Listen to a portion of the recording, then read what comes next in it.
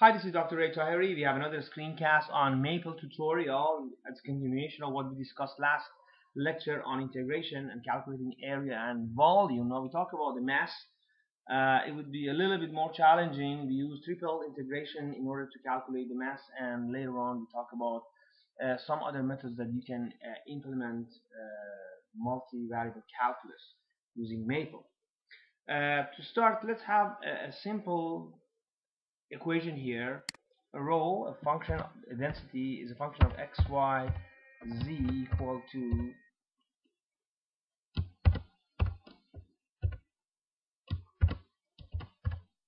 (7.8).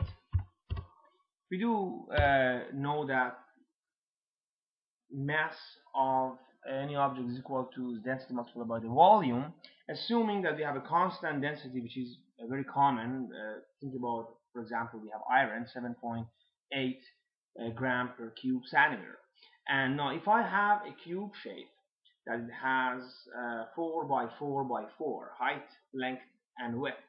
So if I want to calculate the density, the mass of this cube shape made out of steel or iron, all I have to do would be I go to this expression here, and it would be an integration. So here, instead of this value here, f in my function, I put the function I defined already here. So this would be copy it here, and simply I replace f here by what I have. And of course, because I have a Cartesian components, I have x, y, z, I have to have two more integration here. Now let's just start with putting the infinite values here. So from 0 to 4, and when you want to go to the next one, you press tab here to the 4, and then again 0 to 4 and 0 to 4, and the next tab it goes to x, y, z.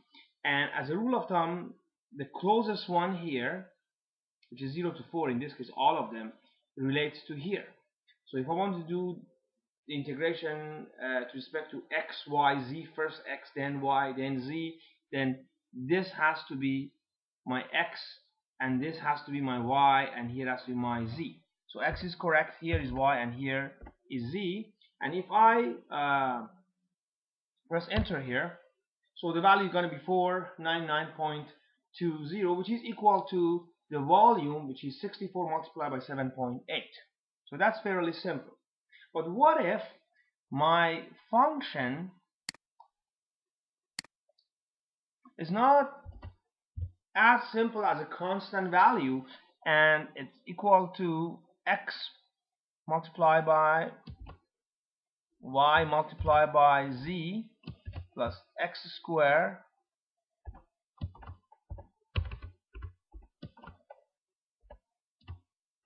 plus y squared plus z squared. Now obviously here it's a more complex system. What I have, and maybe I just, for the sake of argument, I add here 7.8 just to verify it here. So what I have here, it's a material that as I increase x and y and z, the density of the material increases. At x, y, z equal to 0, this is iron or steel. But as I'm increasing x, y, z, it becomes denser. And obviously the mass of a cube made from the same shape is going to be more complex. So all I do, I can copy and paste the same thing here, copy it here, and I paste it here. So what I have now here, it's a different system. I have a cube that the density changes as I increase the coordinate, and when I press enter, you can see that the density is much higher, and as a result the mass is going to be much higher. So this is an example that if you want to use triple integrals, that's how we can do it. Of course there are other methods for doing this, I want to give you a couple of more examples here, and let's consider that you have two curves and you want to find the area between these two curves. Let's think about x to the power 4 and the next one would be this function. So I want to plot this function here. I go here, go plot 2D, and this is how it looks like. Obviously this is an automatic in terms of the axis here. I have to change that. This green one does not shown here. I go here, right click, I go to axes and I go to properties, and what I need basically is for the horizontal I go from -1 to 3, and for y or vertical I go from 0 to 5. Apply. Okay, this is what we have here. So as you can see, I have this curve here and this is the other one here. So I have an area between these two curves, and if I want to calculate the area between these two, the easiest way by doing it is I write double integration. I can do it in simple or double, but let's just do it with simple integration first. So I write this function minus this function and I do the integration of that. But first of all, let's see where these two curves they meet and they're equal to each other. For finding that, I have to be in mathematics instead of text, and I write x to the power 4 minus root 3 of x, and then I want to solve this. So I go solve, and actual solve the different types of solving, and this is what you get here. That often that when you solve something you will get some actual real numbers, and then you will get some imaginary numbers, so we are not worried about this part. So obviously the answer would be 2 points, x equal to 0 and x equal to 1. Now if I want to find the value of this the area between these two, simply I copy this, right click, copy, paste, and then I go and I do the definite integral.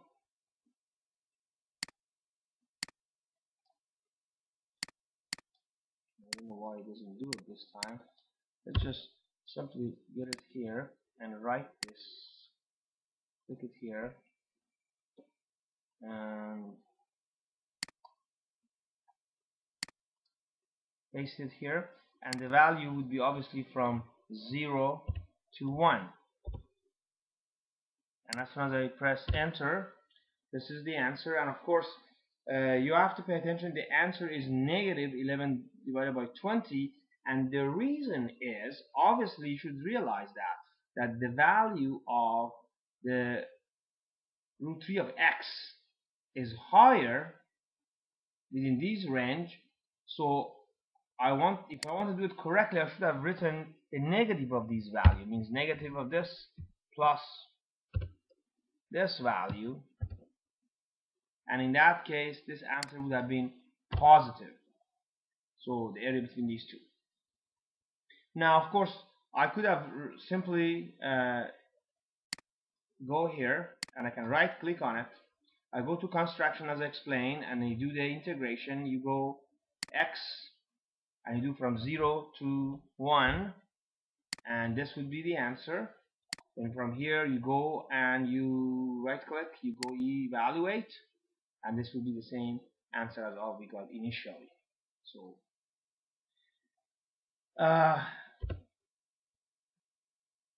I also can do integration for a function. Let's just write another function here. So x plus x divided by y plus y divided by x. So if this is my function here, I can right click on it, and there is an option here, it's called tutors.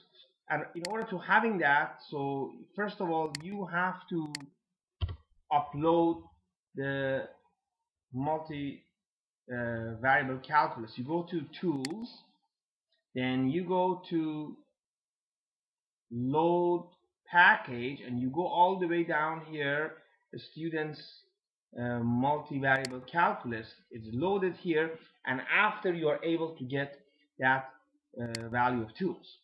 So I right click on it, I have tutor, I go to tutor, it says calculus multivariable approximate integration. That's a very handy feature, and I have the function here. So let's do it from 0 to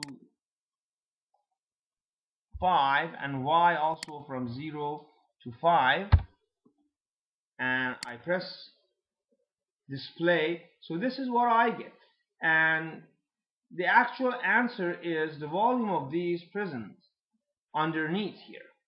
So in this case, obviously you can see that the approximation is this value here. I could have increased that number to 10 and this number to 10, and I would have had a higher level of accuracy. And you can see that this has become smaller and smaller. I can go to animation here simply, and I can animate that. As you can see that the prisms become smaller and smaller, and the accuracy become higher and higher. So for this particular case here, I prefer actually to go from 0 to I can go to infinity here. So I should create it from maybe 2 to 5, and this is from 2 to 5, and display here. So in this particular case, you can see that, and this is what I have here. So I have very high accuracy here. So the actual value should be 50.742, and here what I get in terms of approximation is 50.726. Very, very accurate. So I can close it here, and this is what I get. Or I could have simply have this value here, copy, and I simply go to math and I paste it here. So I can maybe use this value here, right? You go definite integral, and I right click, I paste it here, and then of course I want to do dual integral. I make it dual, and we know the values, it was from 1 to 5. So 1 to 5, and here is 1 to 5, and here was x, and this is y, and here is what I get. And then of course I have to do the approximation here, and here is the answer. So I think previously what we calculated was from 2 to 5. So I put 2 here, and I put 2 here, and let me do it again, and this is the value here, and I do the approximation, and the answer is what we got before, which is 50.741. So these are two different ways of actually doing an integration. So I have one more lecture in this area, and that will talk about a little more advanced cases. I explain about more in terms of different ways of doing more than Cartesian, so polar and perhaps cylindrical and spherical shape. Thank you very much.